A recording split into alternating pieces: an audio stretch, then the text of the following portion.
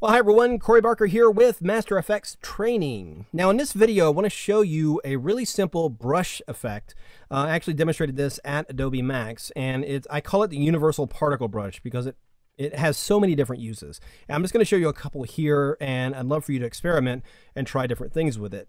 But it's a very simple brush to create from scratch and then use it to create a variety of different effects. So let's go ahead and jump right in.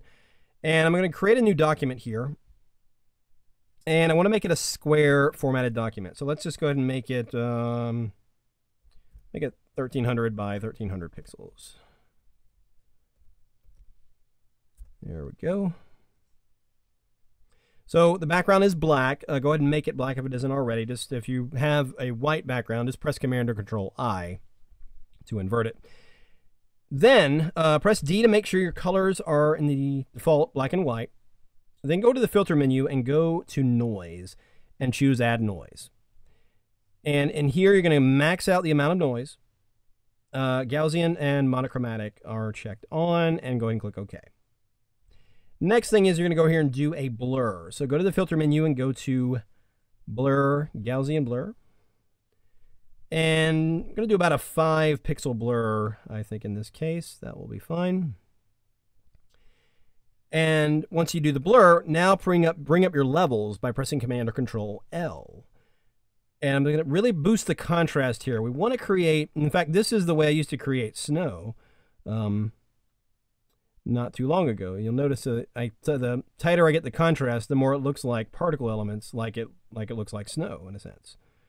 And if you go a little bit more in either direction, you can get more or less of the effect, depending on which way you want to go.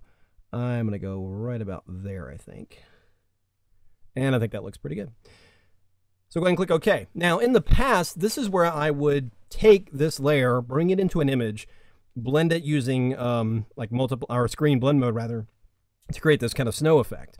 And oftentimes I would put a motion blur on it to create rain. Simple enough. However, it still looked like it was on a plane on the scene here. It just didn't have any depth to it.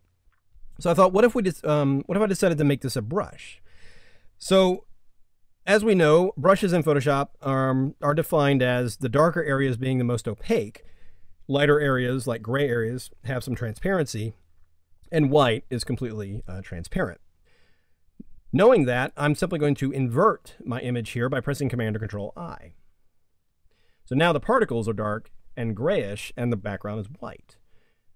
Now I'm going to go ahead and select the gradient tool and just get a linear gradient, set my foreground to white, and then set the blend mode of the gradient tool to overlay.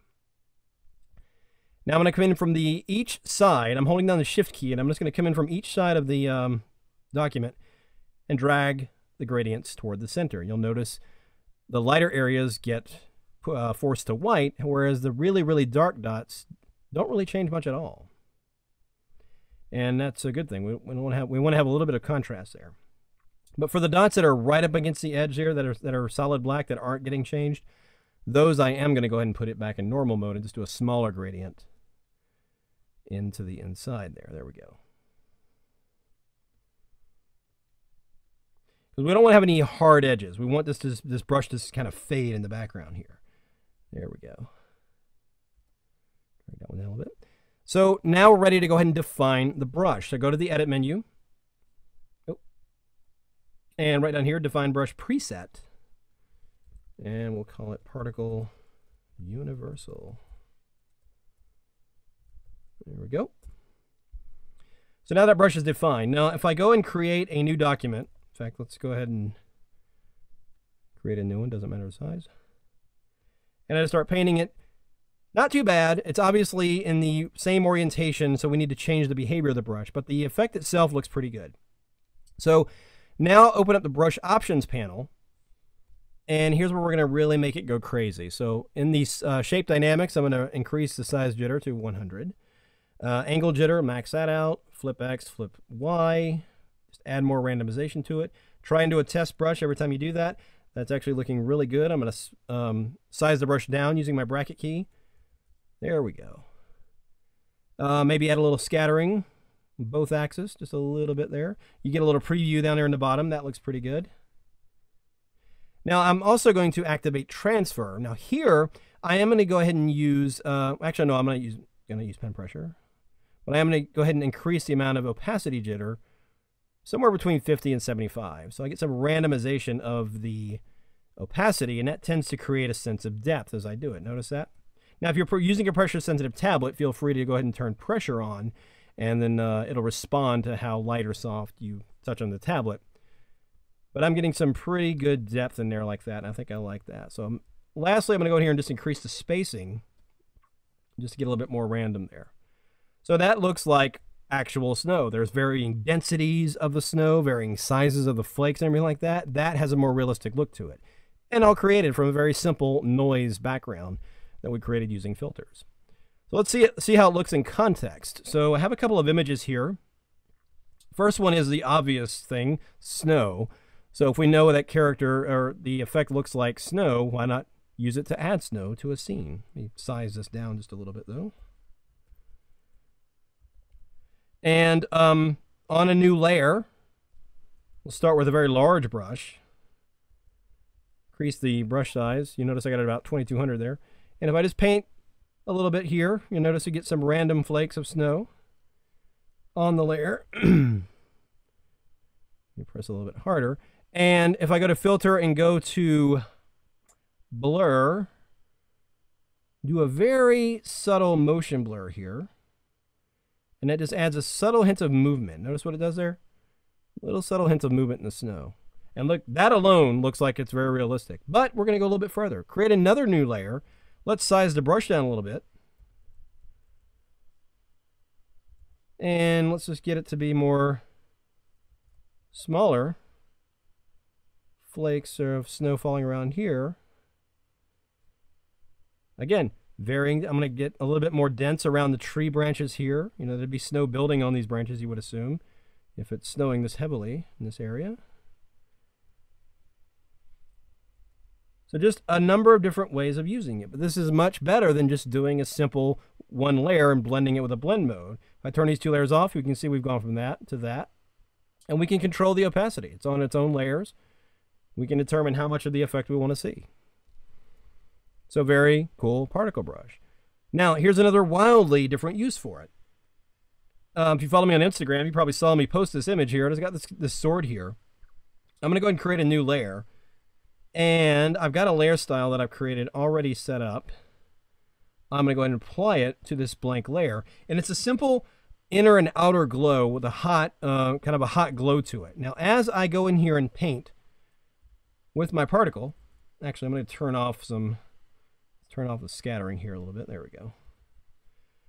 So I'm going to dab a couple little times with the brush there, and you'll see that we get this almost kind of a spark effect. And that's just a couple of dabs of the brush there.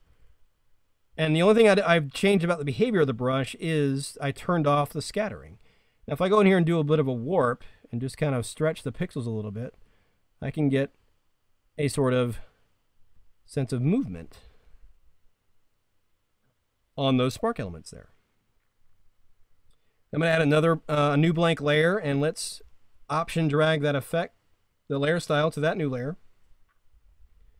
I'm going to size the brush down now, and I'm just going to create a kind of spark effect around the blade here, like it's being pulled out of the heat.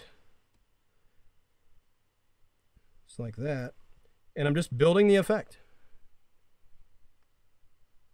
And that's all it is, just that particle effect with that glowing layer style there. In fact, I'm going to go in here into this fire effect I have here. There it is.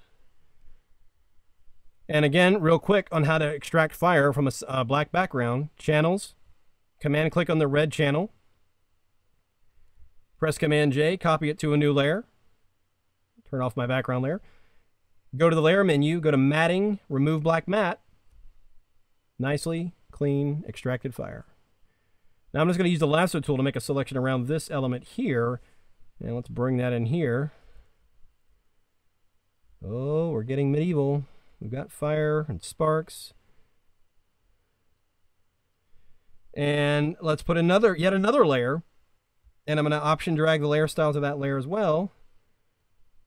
And maybe add more sparks in here. This time, however, I'm going to put a motion blur on it, but I'm going to do something differently. Go to the blur gallery and do a path blur. And here we can send this in a certain direction. In the blur tools, let's uncenter it, lessen the speed a little bit. And there we have a little bit of a sense of motion there. And then we can just add more static sparks on top of it. But you can see how you can just kind of go nuts with it. But see the universality of this particular brush. It's a simple noise brush that we modified. You can use it to create snow, of course. Spark effects like this if you add layer styles to it. Rain, if you want to see rain, it wouldn't be raining in the scene, but let's go ahead and do it anyway, just so you can see. So size the brush down. In the case of rain, I'd probably go ahead and just really fill the scene in, except around her face, of course. And I'm just brushing the effect in there, and then go into the filter. Go ahead and use that same path blur I just did. And lessen the speed a little bit. And you can have hard or soft rain depending on what you want to do. The cool thing about path blur too is you can add a second path and actually have it kind of going in different directions here. You can even bend the path if you want. So you can get pretty creative with on the direction things flow in the scene here. And you can see that you're not getting completely uniform direction when you're using the blur. You can actually play with it using the path blur there. But there is, like I said, the universal particle brush, because it has so many different uses. Again, those are just a few, but just try and do different things with it. I've used it to create added dirt particle elements to certain types of composites and such like that. It's just one of those things that you might find yourself using a lot more often. So again, experiment with it. If you want to find out more about all these kind of cool tricks and more, go and check out my site, masterfxtraining.com. We'll see you guys next time. I'm Corey Barker. Take care.